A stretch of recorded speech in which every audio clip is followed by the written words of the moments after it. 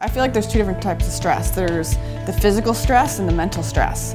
And the physical stress is the stress in the body of the wear and tear. Are you overworked? Are you overdoing it? Are you working out too hard? Are you recovering enough? And then there's that mental stress of, can I get everything done in the day? And it becomes like chaos throughout that day. And it's just trying to embrace it, deal with it, and realize you can't do everything in life. You know, there's so many things going on and so many people are pulling you in different directions. It's just trying to focus on what is essential for that day, and then if anything else extra gets in with that day, you can, go do that. But it's just, knowing what needs to be done and what are the extras, so you're not putting too much on yourself and too much on your plate to, go into overdrive. So I think it's just, taking that deep breath, being okay with not getting everything done through that day and then pushing on to the next day.